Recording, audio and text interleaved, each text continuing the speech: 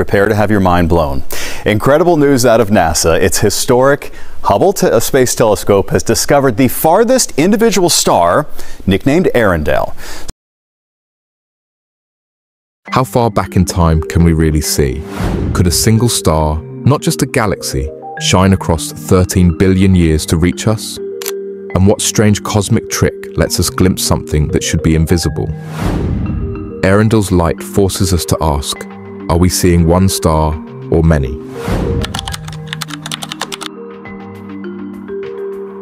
In 2022, astronomers peering through NASA's Hubble Space Telescope caught something they almost didn't believe at first. The faint light of a single star shining from within the first billion years after the Big Bang.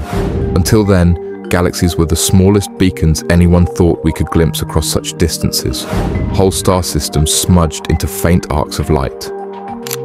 But this star, nicknamed Earendel, Old English for morning star, had managed to cross nearly 13 billion years of time to reach us. But this star is 13 billion light years away, and we're looking over 90% of the way back to the Big Bang.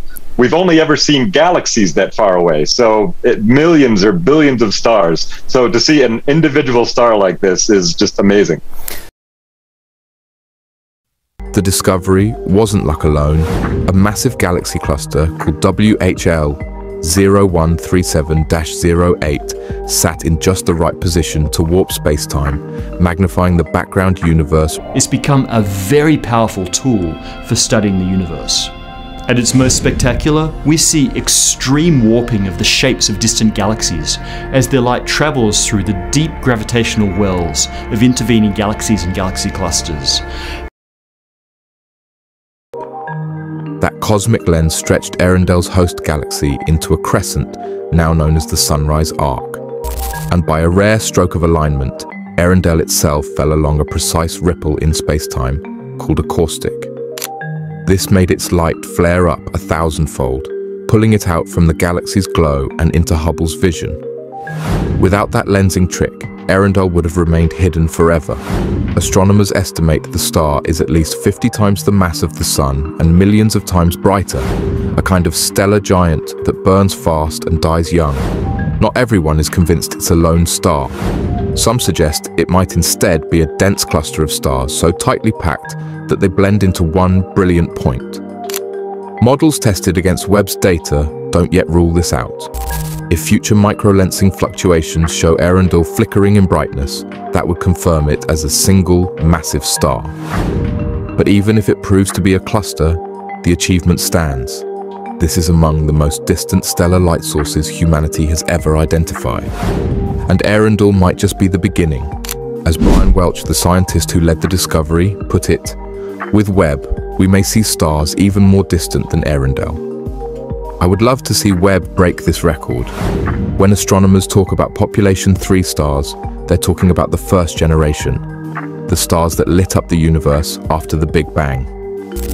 Born from pristine clouds of hydrogen and helium, they carried no trace of heavier elements because none existed yet. Population 3 stars have no heavier elements whatsoever.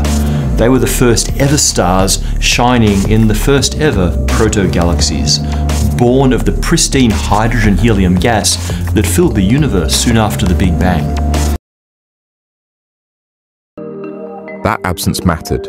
Without metals to cool the gas, these stars are thought to have grown to staggering sizes, some hundreds of times the mass of the Sun, blazing hotter and brighter than anything that came after them, only to burn out in a few million years. For a brief moment, they were the giants that flooded the young cosmos with ultraviolet light. That light changed everything. After recombination, the universe was filled with neutral hydrogen, a fog that kept it opaque.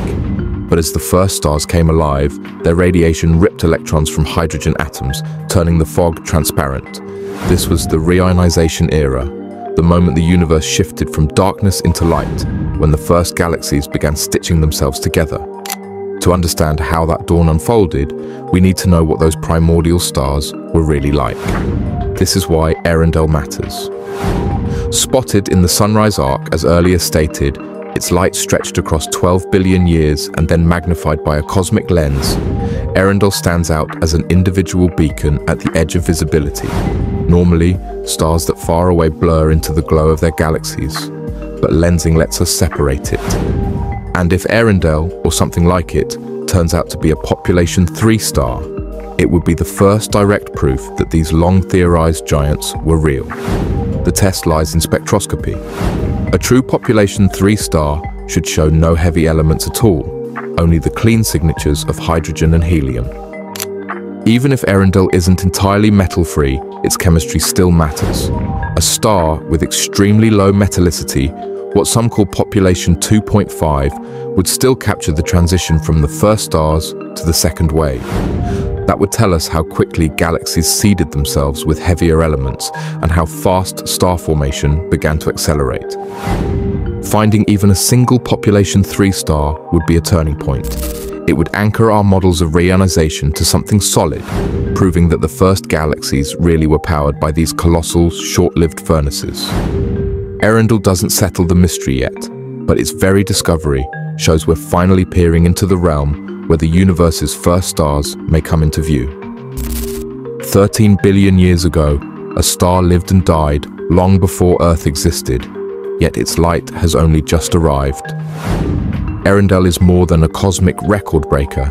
It is a messenger from the dawn, a reminder that the universe is still full of firsts waiting to be seen. When astronomers say Earendel lies more than 12 billion light-years away, they're not guessing. They're leaning on the cosmic distance ladder, a toolkit built to measure the universe step by step. For nearby stars, it's simple enough: parallax.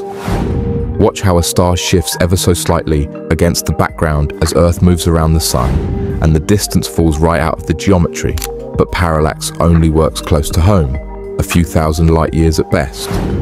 Earendel is far beyond that, so distant that its light began its journey when the universe was still under 1 billion years old. At such extremes, astronomers turn to redshift. As the universe expands, the light from galaxies is stretched, shifted toward the red end of the spectrum. The more distant the source, the greater the stretch. Earendel sits inside the Sunrise Arc galaxy, whose spectrum places it at a redshift of about 6.2. In everyday terms, the universe has expanded by more than a factor of 7 since Earendel's photons left. That makes the light we're seeing today nearly 13 billion years old, a direct message from cosmic dawn. Of course, nothing about this is perfectly straightforward. Earendel's appearance is shaped by the gravitational lensing of a massive galaxy cluster in the foreground. The exact mass distribution of that cluster adds uncertainty, and small shifts in the models can slightly change the magnification and distance estimates. But even with those caveats, the picture holds. We are looking at one of the farthest single points of starlight ever pulled into focus, a record-breaking beacon from the early universe.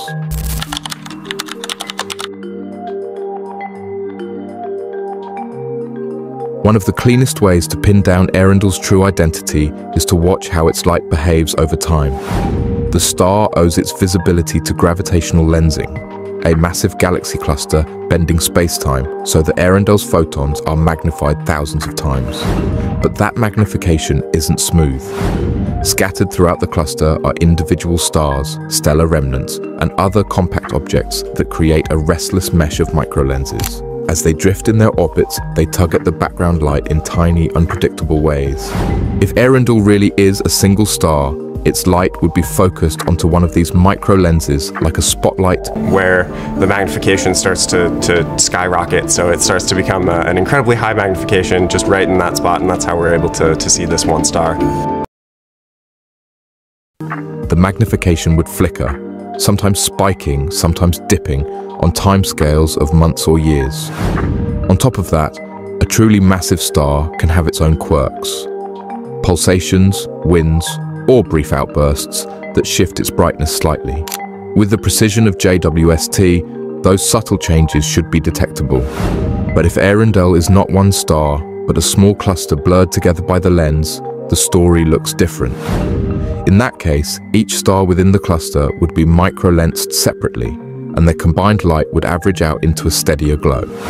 The absence of sharp flickers would be the telltale sign that we're looking at a crowd of stars masquerading as one.